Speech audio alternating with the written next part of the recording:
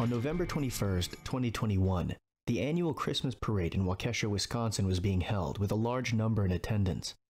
At around 4:40 p.m. that evening, a red Ford Escape, an SUV, being driven by a man named Darrell Brooks, crashed through police barricades surrounding the parade going at 40 miles an hour. Oh, I remember this. His goal was to hit as many people as possible. Right.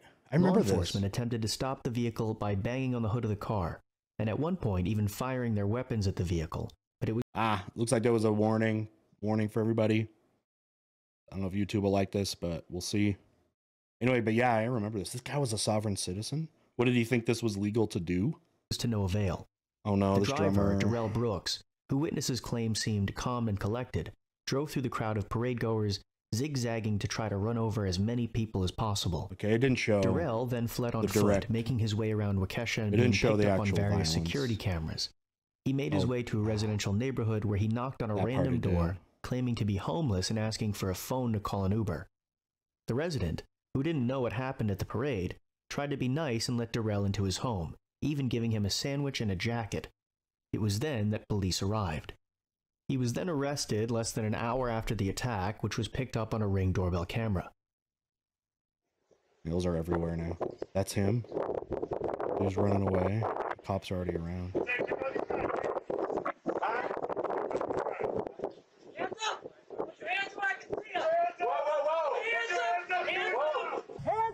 Acting like he wasn't doing this. Get on the ground! Get on the ground! Do it now! I don't have to. Hey, take him to the hospital. What did I do? Lay on your stomach. What did I do? Robert, where you on? They haven't. You got something with your name on it, man? No. Did they know he was the one? Okay. Had him identified already? Okay. What was that? Absolutely not. Okay. When all was said and done, 62 people were injured from the attack, 18 of those being children, and 8 people were killed. 4 of the dead were grandmothers, and one of them was an 8-year-old boy. I'm just going home. She can keep the money or whatever. I didn't even try to contact her further. I just was like, I'm gone. I'm calling this Uber, and I'm going home. That's it.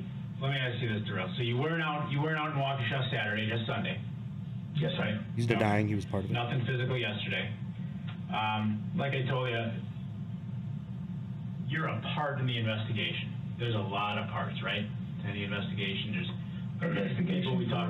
Well, this domestic abuse thing I'm telling you about, right? Okay. On the day that Darrell committed the SUV attack on the Waukesha Christmas parade, he had been involved in a domestic disturbance at his girlfriend's house. After this domestic dispute, which was reported to police, he fled in his red SUV and committed the attacks. Upon arrest and subsequent questioning, the investigators wisely chose not to mention the parade attacks, allowing Darrell Brooks to believe that he was only being brought in regarding the domestic dispute. Even though it's likely Brooks knew the real reason he was in the interrogation room, focusing first on the domestic dispute would add context and a glimpse into the mindset of Darrell during the events that would follow. It's interesting. Okay, that's interesting tactic from the police. It's like they're going to talk to him about something that they're hoping at some part for him, he's going to be like, I didn't run those people over. And they'd be like, we didn't say you did. Why did you say that? You know, and get him in some kind of trap. Okay. So wait. Hold on. Let me go. I'm sorry.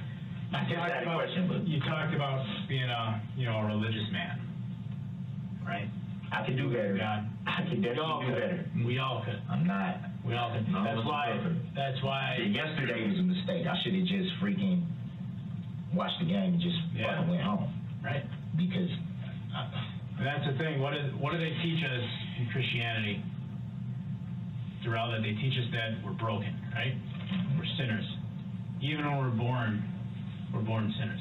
We're broken.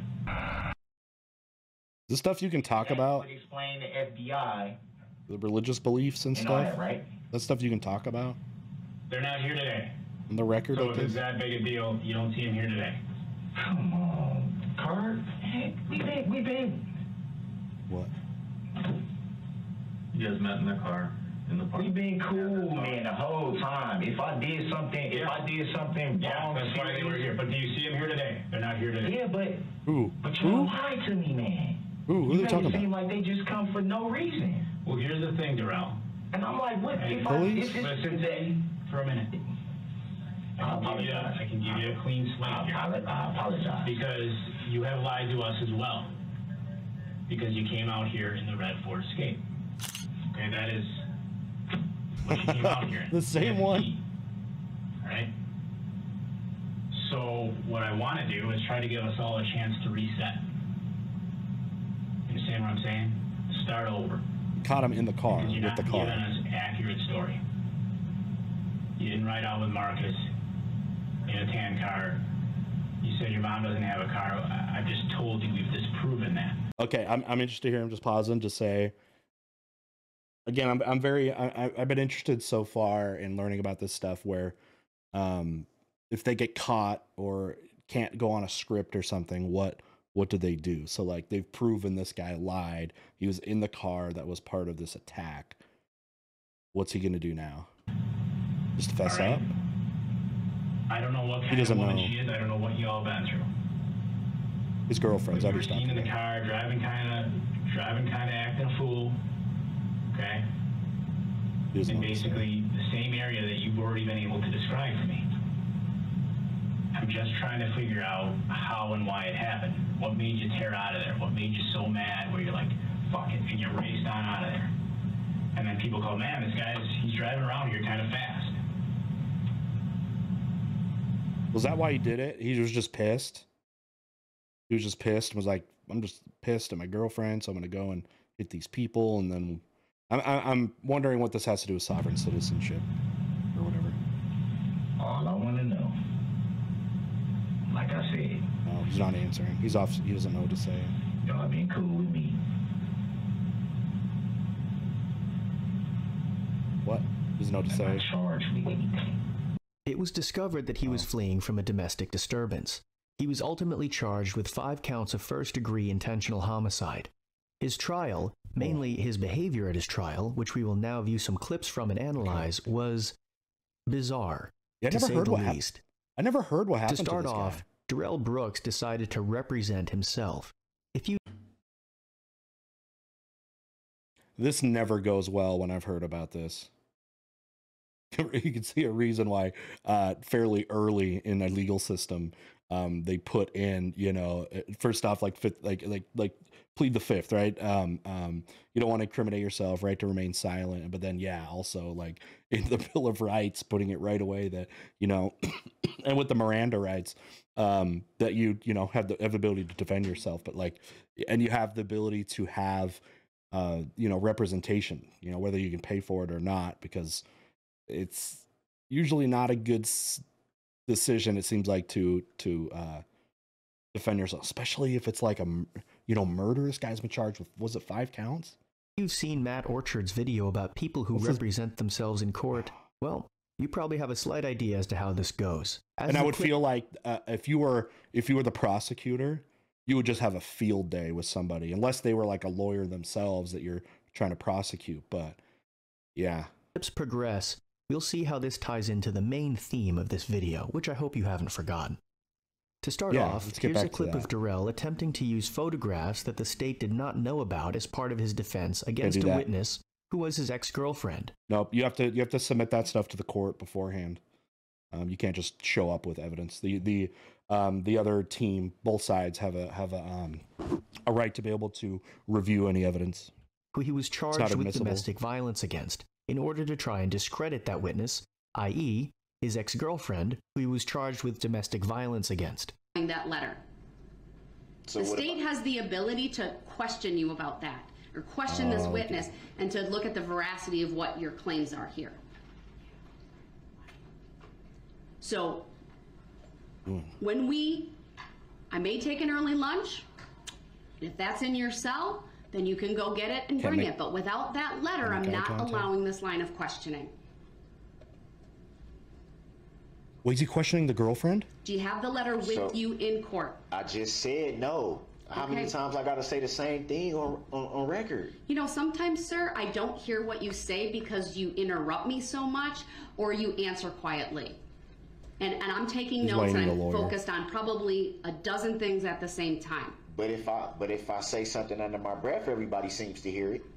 Everybody seems to hear In that a just quiet fine. courtroom, And yes, everybody we can hear it very clearly. Everybody assumes that it has to be disparaging.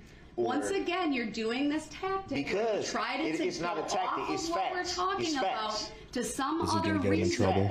Because I find it hard to believe that I'm going to all let of the a sudden state. nobody hears what I say. He's getting I'm so going to let the defensive. state make a record of why they believe Deflection. it's objectionable, because I haven't let them do that. I've given you Deflecting. multiple opportunities to tell me why you So believe I it's. didn't get these pictures from nobody else. Why was The somebody record will else reflect you have 2 pictures that you believe were from this witness. that I know is from? No, that you believe. Doesn't matter. That I know. All right. Doesn't matter. Causation.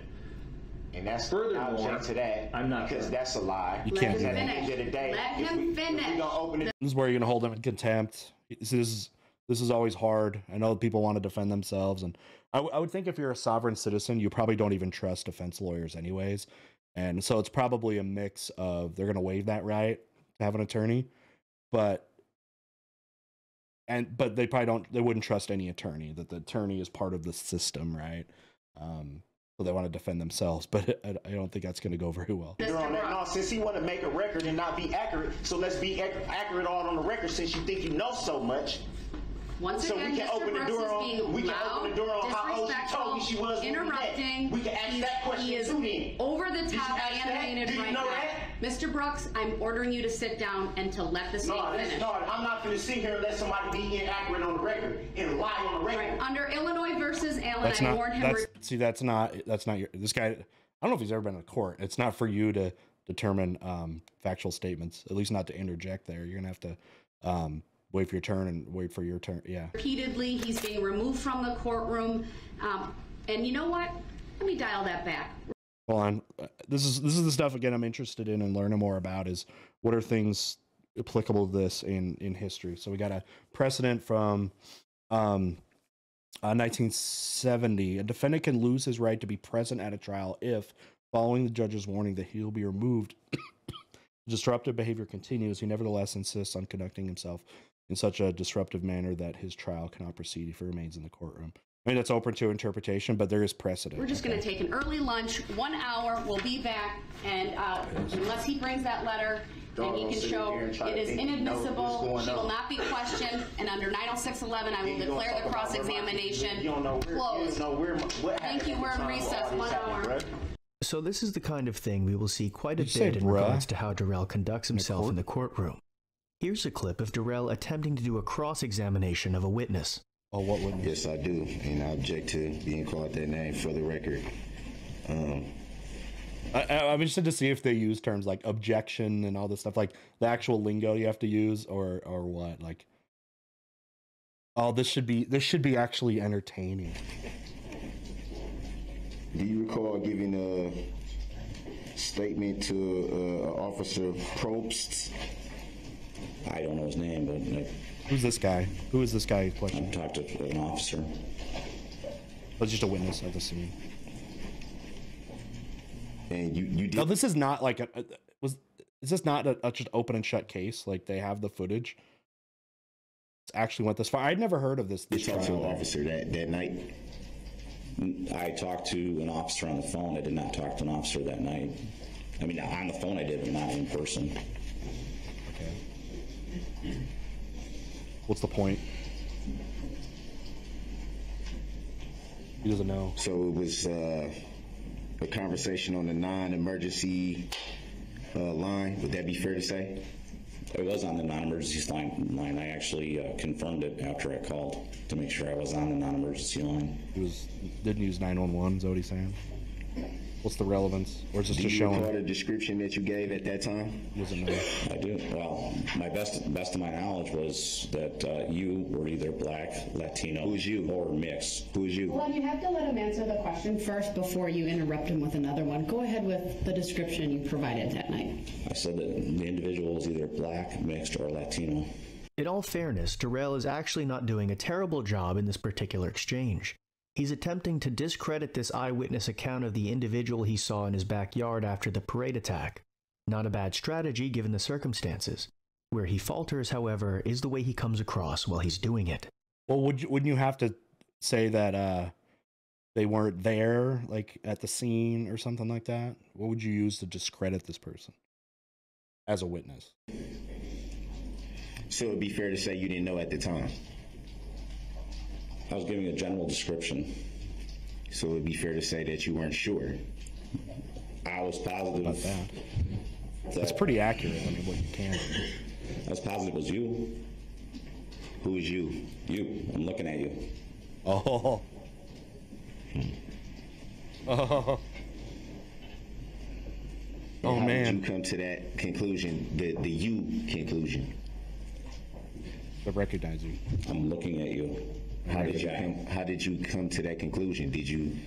What conclusion? Can you restate the question? You're saying that you gave a description on the non-emergency phone line, correct? It was on a non-emergency line. So it would be fair to say at that time you had no name or knowledge of who the person was in your backyard. Would that be fair to say? I had no idea who you were. Oh, wait, was this the guy at the house? Was this the house that he knocked on the door? Obviously, he's going to have the best possible look at him. And so how can you say how can you say you then if you had no idea? You did have an idea. I'm looking at you. You were the guy. And how did you come to that conclusion? You look like him. You and I were standing in the same yard looking at each other. We just got to say I recognized him. Is it possible you saw something on the news? No, I had no idea who you were. Interesting. That There didn't are work, just bro. so many bizarre moments caught on camera for this trial. Here's one that you might find interesting. Still waiting for Maybe the sovereign you'll catch a citizen little parallel thinking between Darrell and our friend Adams from earlier. Thing worth noting is the testimony of Detective Casey that this video was obtained from the defendant's own Facebook account as well. The court is well aware there's nothing that... Hold on, sir. Stop interrupting. We have to make a record of it. You've interrupted multiple times. I've been abundantly patient with you. Again, another interruption. So you need to be quiet and let the state make a record. Stop gesturing at me. Stop rolling your eyes at me. Stop mumbling. I'm looking right at you. I'm not rolling my eyes. No, you have throughout. I've seen it and I've made note of it. I'm looking at you. Okay, so are you asking me to be quiet or are you telling me to be quiet? Are you asking me to be quiet? Or are you telling me to be quiet? Defensive, arrogant, overly concerned with semantics, and unwilling to cooperate with governing rules and regulations even in the court of law? Go ahead, Attorney Opper. Thank you, Your Honor. And just to indicate, Your Honor, this court has been abundantly patient with Mr. Brooks. He challenges the court's authority repeatedly. This court absolutely has the ability to tell him to sit down and be quiet. And you haven't done that. And I know why you haven't done that, Your Honor. And we appreciate that. He is not in control of this courtroom. You are. And he needs to respect that. I wonder if he actually been making those outbursts, if he had an attorney present, that they would have held him in contempt. I wonder if that's a big reason why they're not. Maybe because it's such a high-profile case as well. This video was relevant based on his questioning of Detective Casey, as you just indicated, challenging his ability to identify the person who had their back turned to the camera in the still shot of State's Exhibit 175. Here's another one. Your Honor, with all due respect, did the state have to put their witnesses in order and tell me? It's irrelevant what the state did. Did they have to do that? No. They didn't need your assistance to do that. Did they have to do it? No, they did not. I didn't have to be provided with, we're going to call this witness at this time, but they're this able witness at this to time. contact their they didn't have to do that, so why should I have to do that? And accommodate their schedules. This is not about you. It's not about the state. It's about the witnesses' It's about what's fair. It's about what's fair. No, frankly, sir, it's about you trying to control what's happening in this court. How am I controlling what's happening? I'm the one shackled to the table with a shock device on my ankles. 9:52. So how's I'm trying to control anything? I just want this to be fair, and it hasn't been fair. Mr. Brooks, it's fair. No, it's not. If I have to do something that they don't have to do, how's that fair? Dictating what he believes is fair and putting that personal belief of what is fair and just above what is written in the law. I mean, you could always say, like, maybe it may say in the law, but does that mean it's fair, right? And what was he saying? Something about he didn't know who the witnesses were going to be? So he feels unprepared? Is that his deal? It's fair. Explain to me how that's fair. The process that has been set up to frankly help you. No, it's not helping me it's helping the state by being able to say, if we know the time and we know the person and we know this, then we can be prepared. So we'll already be ready. Mr. Brooks, that was the whole aim of that. And I would have had her come in later. You didn't want to answer that question. There was no question. There was no question to answer. I did what you asked me to do, Your Honor. You said yes, you did. You did. You asked me to give them my witness Mr. list. Brooks, I gave them my witness list. It's not my fault. It's not my fault they weren't going to be prepared to Mr. do Brooks, their here's the deal. to do The their jury's cross. coming out, and I'm going to stand my ground on this. I'm going to stand my ground too, but I'm not going to be disrespectful or disruptive. I'm just stating I want it to be fair. When the jury comes back out, I'm releasing her from the subpoena. You can't do that. Where's the lawful law? Where's the lawful law? I have the right to witness. You have to cooperate with this process. But I also have the Sixth Amendment right. We have a witness available for you to call. I can require you to call her. It's not the witness that should have been called at this time, Your Honor. Citing laws and amendments without the proper knowledge of how they actually work and trying to warp court procedure to fit his own narrative? It is based on the list that you provided and that didn't have a time. There are also quite a few clips like this one. Do you see? He actually, was citing things, right? Sixth Amendment. So Sixth Amendment. So many of those laws about in the middle or so of the Bill of Rights, the first 10 amendments have a lot to do with like court proceedings and when you're accused of a crime. So like with this, you get like right to a speedy trial. Is that what he's saying though? Like when he's talking about the Sixth Amendment, that it's not providing him that right? Any of the individuals you were just testifying. There are also quite a few clips that didn't have a time. There are also quite a few clips like this one. Do you see any of you guys that are big into law, and I'm sure you get some of that too. I know about like the history of like the context of laws being created, but some of you that are deeper in law, does he have a case to be made about what's happening with these witnesses right now, and the way that was handled? Let me know. The individuals you were just testifying about enter the screen, sir. Objection, speculative. Overruled, he may answer. Objection, leading. Overruled, he may answer. In the video at this point, sir. Objection, speculation. Overruled, he may answer. Objection. Overruled. Do you know Mitchell's approximate age? Objection, speculative. Overruled. This video goes on to show the red SUV drive through the extreme dance team, correct? Objection, leading. It's foundational. Overruled. It's foundational. It's previously been received. Go ahead. He doesn't know. He's just going to use it every time, hoping that it works. Like just use every time, hoping that it works. Can you like run out of objections? Yes, so we went through. Objection, leading. Overruled. The witness may answer. Please tell us. Objection, leading.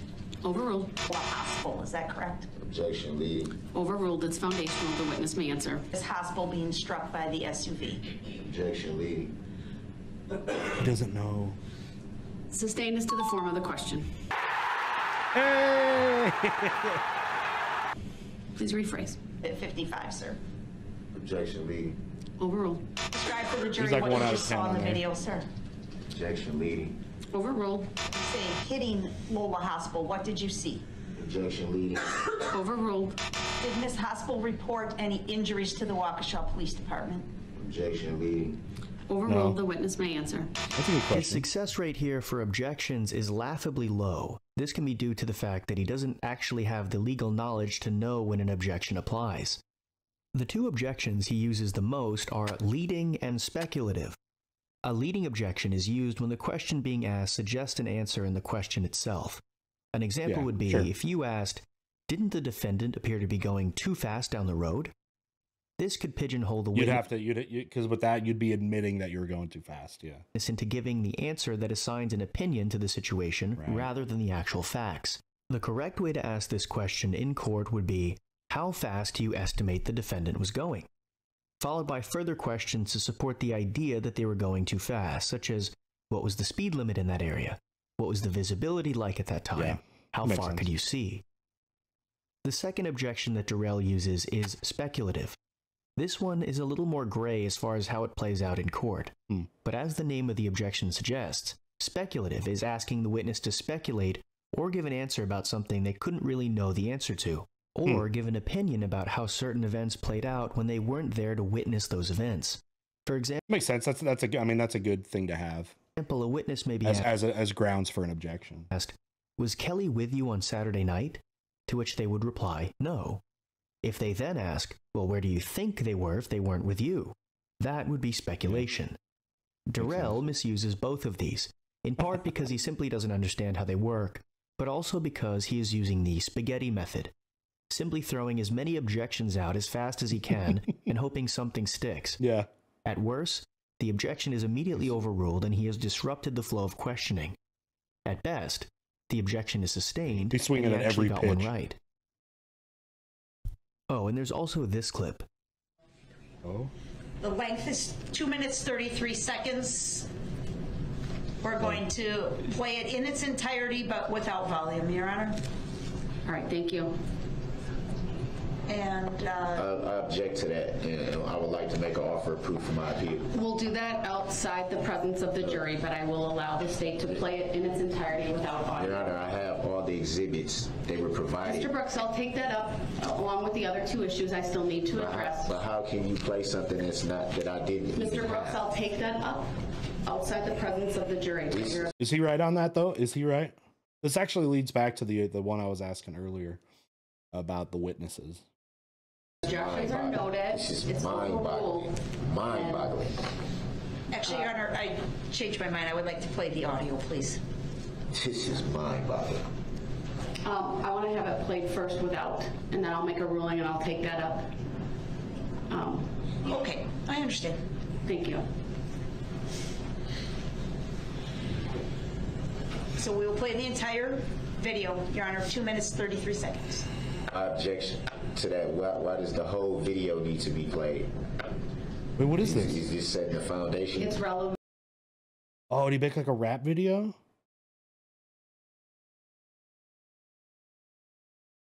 With the vehicle that he owns the vehicle? You questioned the officer about it. You questioned the detective about his knowledge. About the steel frame from the video. Yes. This is a rap video he made that he posted on his social media being played in court in order to get a view of the vehicle that he used during the parade attack. Funny how it's being used as evidence against him for his video. Things become relevant under the right context. The video wasn't even in the exhibits that I received.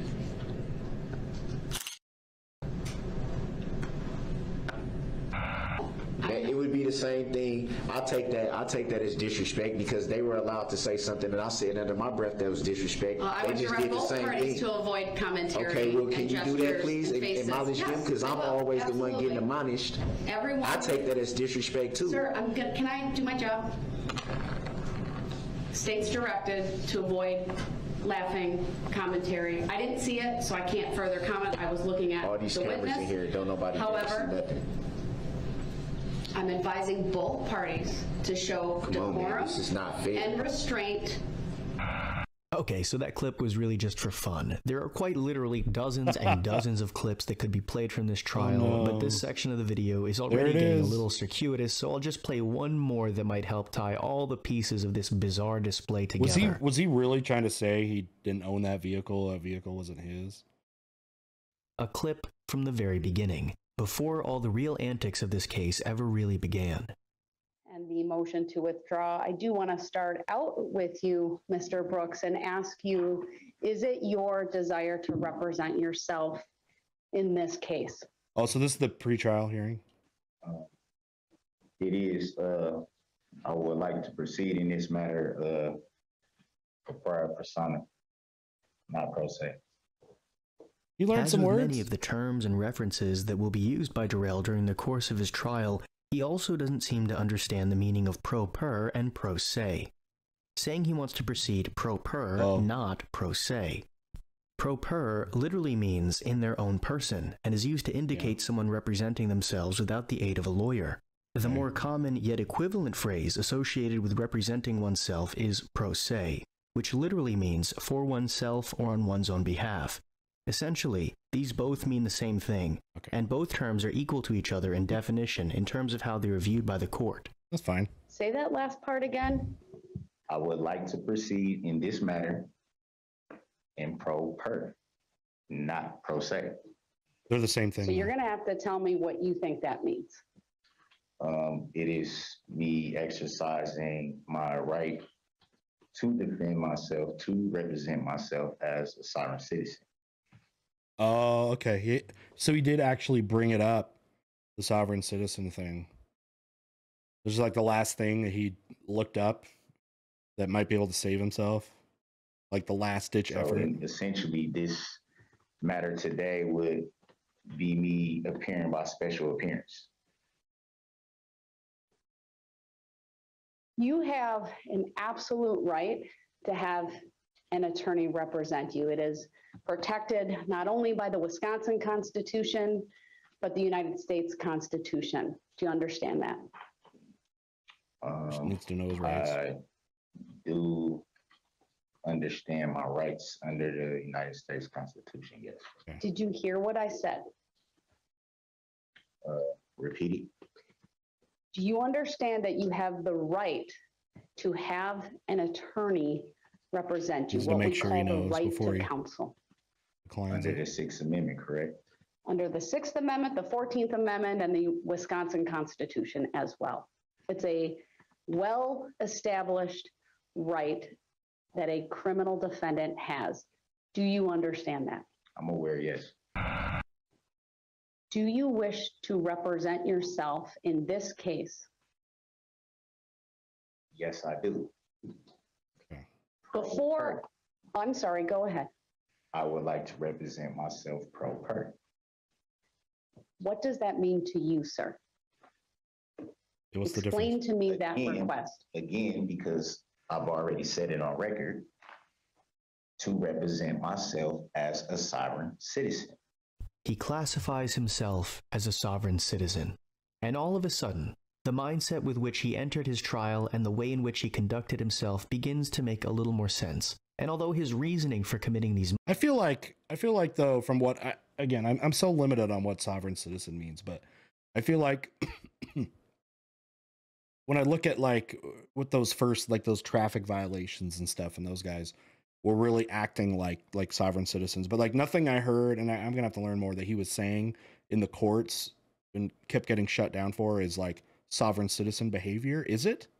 Because wouldn't they just be talking about how they feel our laws don't apply to them? It didn't seem like he was really doing that.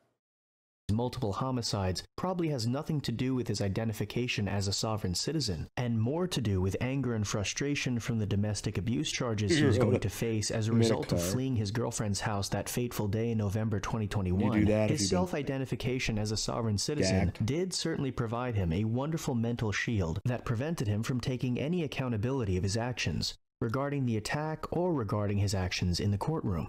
Did he identify as a sovereign citizen before all this? The idea that he has a deeper knowledge of the law than the other attorneys, even the judge at times. The idea that he is the one who should determine what is just and what is fair. The misusing and misquoting of laws and amendments. The disregard and non-compliance with courtroom procedure.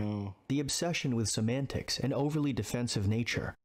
All hallmarks of a sovereign citizen. You hit the bingo all card. Part of the mindset which leads to moments like this. Like, I don't even want to be in here that much longer. Just do what you got to do so I can get up out of here. I'm tired of being in the courtroom that has no integrity whatsoever.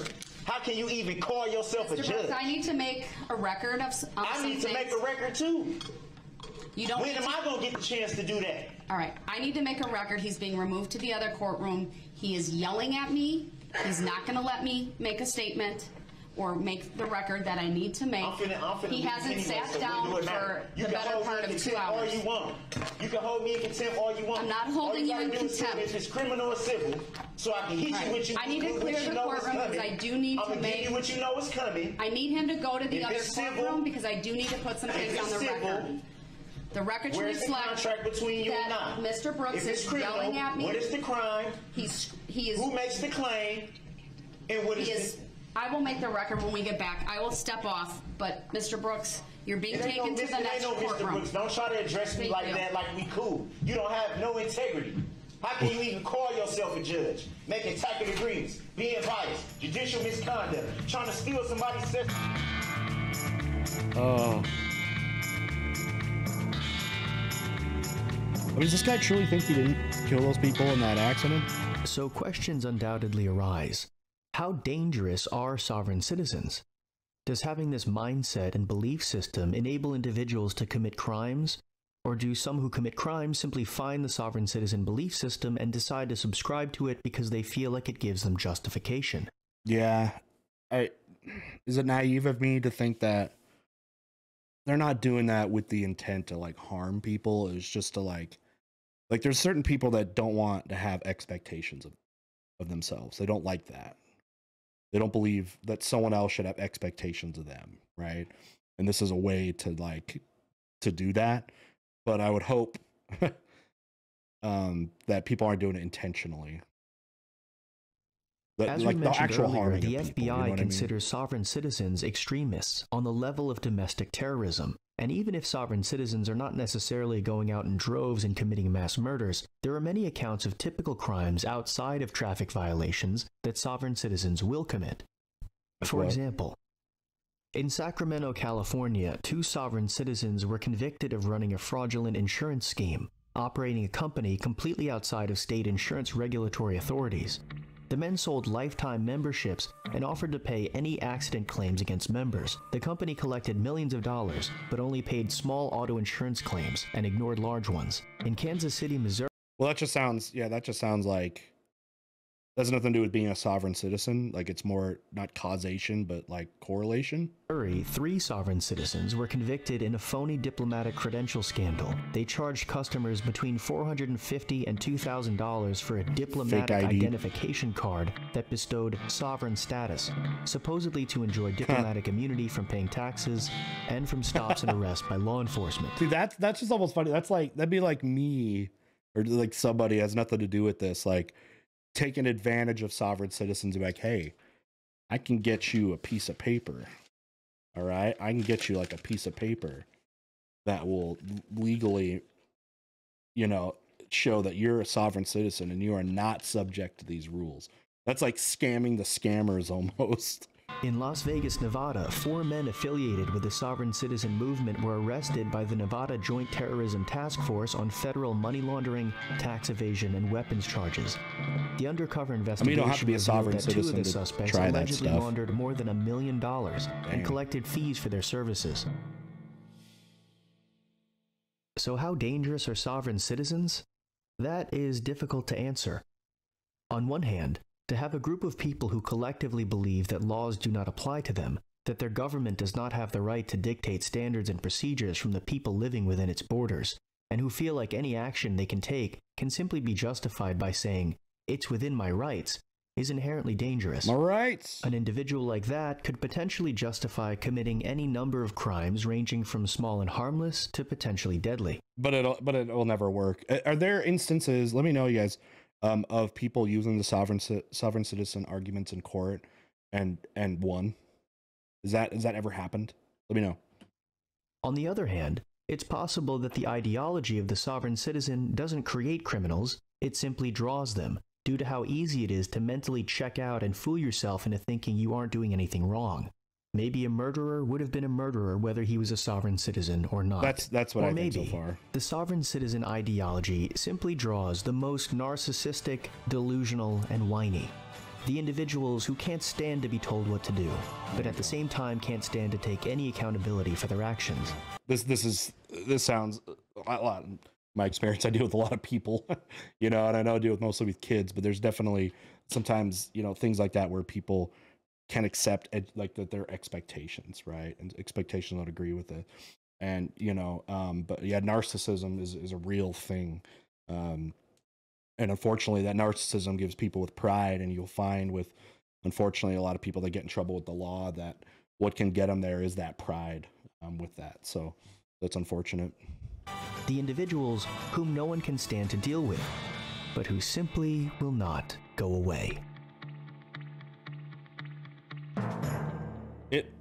Thank you so much for watching, and I hope you enjoyed this. If you did, tell the like button that they're violating your rights, and ask the subscribe button to show you exactly where in the Constitution it says you have to hit it in order to be notified of my new content. Nice. Also, ding the notification bell so you know the second I put out a new video. If you want to support me further, you can check out my Patreon. I only have one tier, and for $1 you can get early access to my videos, bonus updates and episodes, and other extras I put up. I truly appreciate the support. And that's it for now. I'll see you in the next one.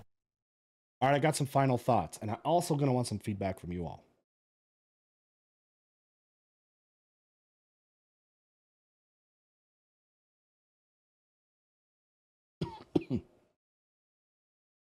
Two, one. All right, so with my first, like, I guess, analysis early on here of sovereign citizens, you know, he was talking about at the end, like, what type of people are becoming sovereign citizens. People that are likely to be criminals, or just people that are narcissistic, don't like to have expectations and rules upon them, you know, that kind of thing. It does seem like that these guys, it seems like something coming to my mind that would probably, that might explain all of them, is they all have probably like an anti-police, maybe anti-government type of belief system, and maybe their political beliefs, social beliefs kind of coincide with that.